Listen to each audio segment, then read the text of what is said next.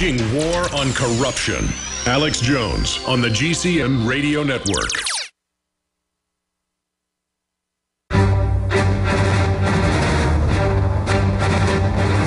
Big Brother, mainstream media, government cover-ups. You want answers? Well, so does he. He's Alex Jones on the GCN Radio Network. And now, live from Austin, Texas, Alex Jones. We have huge Ebola news breaking at the start of the next segment, and your phone calls, a little bit of extra time with Shooter Jennings, shooterjennings.com. His new album, which is amazing. I've only heard part of it, on vinyl and for download, comes out tomorrow. He's got some of the songs up there free right now on the website, shooterjennings.com.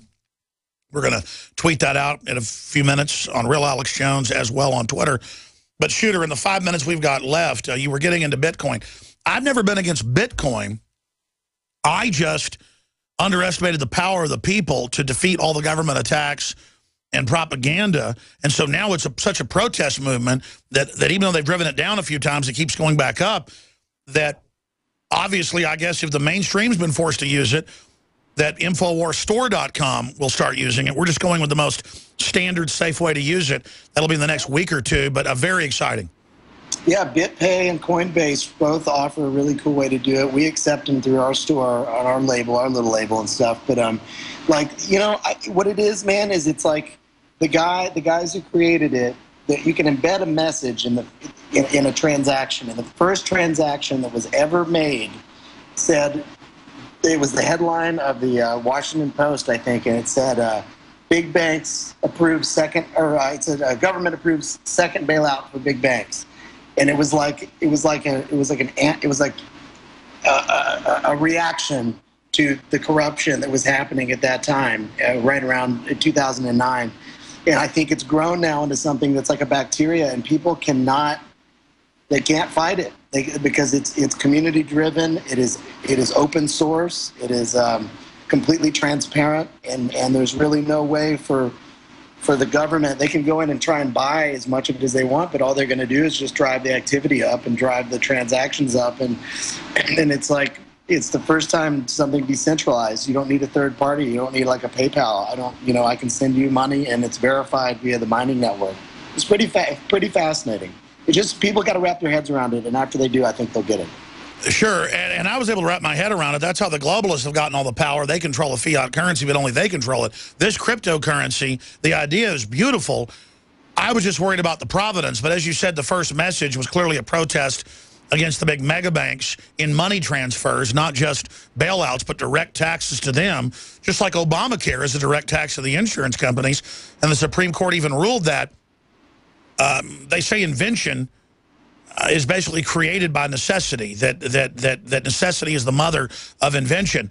And we need to survive. We're being crushed by this system. We need to create alternatives and work together. And I think that's the message of this broadcast here. And I think your music and your record label is a big part of that. And the political messages of liberty that you've put into them is just another example of what will turn the tide. Man, I really appreciate it, Alex. I can't tell you how much it means that you have me on and support the music. And I got another one coming a lot like the Summer of Rage stuff that's going to be coming hopefully next year. So I can't wait for you to hear it, man. Well, buddy, I'm going to be listening to this record as soon as it comes out tomorrow. I'm going to download it. We got about a minute left. Other points you think are important to make? Man, I just think it's important that people do the research themselves with all of this, like with music. Find bands. Right now it's a hard time and a hard place. You can't trust what they're shoveling down your throat. And I think people are on the right, as long as they're listening to you right now, I don't have to tell them anything. You know what I mean? But we can all be reminded, and myself included, don't just go listen to stuff you were listening to when you were 15 years old. Go out and find the new stuff. And I just find incredible stuff out there, but you've got to dig. Yeah, you do. You do have to dig. But there are good sources out there, and shows like yours and some stuff that's on satellite. I do a radio show. A lot of different great artists do radio shows. So I think if people stay up with it, the tide is turning. It's just really it is. New music, independent music is really supplanting the old rotting order, because establishment music just gets worse and worse. It's not like they've got Led Zeppelin or Metallica coming up. I mean, it is some really bad stuff. All right, shooterjennings.com. Shooter, I love you because you're a straight shooter. We'll talk to you soon, buddy. I love you. Thank you so much, Alex. All right, you're awesome. Hopefully get on Coast to Coast. That'll really promote your stuff. All right, we'll be back. On Ebola, you tell Kit Daniels, it refreshes late on my computer for some reason. If that article's out, red link it. Please bring it to me as soon as it's done. We don't have this news ready yet for folks. But look at this Paul Watson article. Agri-terrorism, feds shut down seed library in Pennsylvania now that Monsanto has completely taken over the FDA board. They have shut it down. They're going into private seed banks that have heirloom seeds and shutting them down because Big Agri has done things like gone out and bought up all the heirloom seeds so they can destroy them. And then they go out and claim that, oh, now you don't own this. It's patented, even though you purchased it and own it. It's like saying, you know, they patented a Volkswagen from 1970 or 1977 or whatever, Super Beetle, whatever it is. And so you own one so they can take it. This is just turning into total Twilight Zone. Again, just ask Kit. Just let me know. Has that gone up yet? Because that's all I want to know. It's up. It's up. Just print it for me because whatever this computer does, it does not refresh like the other computers in the office. I need it. I want to print it off, red link it. I'll tell folks what it is after we take calls here. Let's go to Paul in California. Thanks for holding. Go ahead. You're on the air. Yeah, I'm in California, and I just like to say that I think that a lot of what's going on is to entertain us and get us off of the cure. They are putting crisis after crisis, and we need to concentrate on getting rid of our leadership. And the easiest way to do that, I believe, is the Occupy stuff.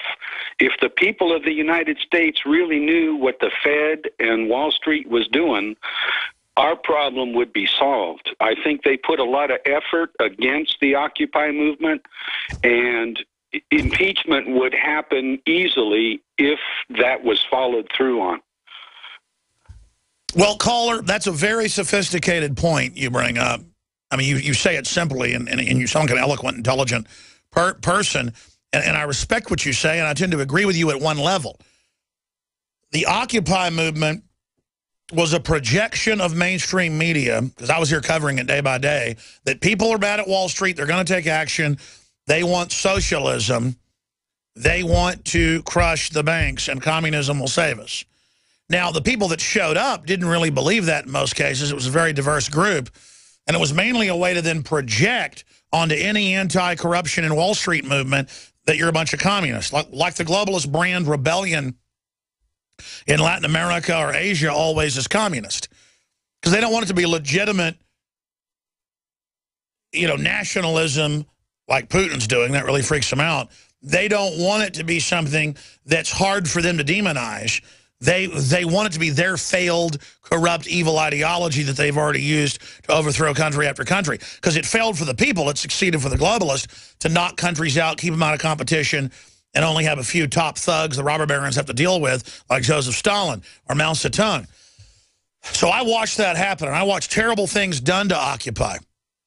And when Occupy wouldn't be taken over by Obama, and wouldn't be taken over and turned into a George Soros army, when Al Gore said we need an Arab Spring in America, then they had a 36-city SWAT team raid out of Nazi Germany on these peaceful people, showing federal control with 36 city police departments under their